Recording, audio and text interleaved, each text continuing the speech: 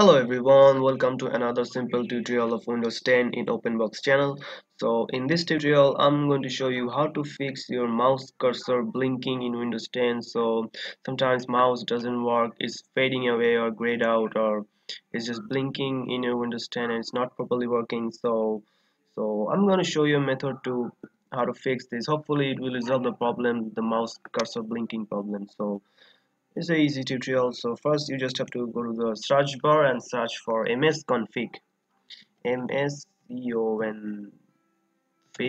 So the best result will be the system configuration app here. So you just have to click it and open it.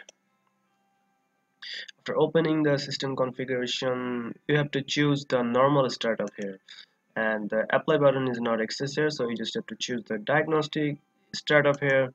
And now the apply button is here, so now choose the normal startup here.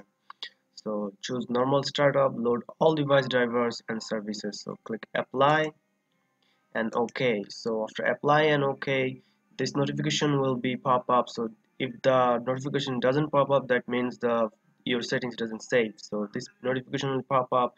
You may need to restart your computer to apply these changes. So now you have just to restart your computer and you will be good to go. So you just have to click restart and restart your PC again. So I'm not going to restart here because it will off the recording here. So you just have to click the restart button here. So click restart button and your PC will restart, and hopefully the cursor blinking problem will be gone. So that's it. This is a very easy and simple tutorial for you guys. So hopefully this will solve the problem. So if you like this video, please subscribe to my channel, and thanks for watching.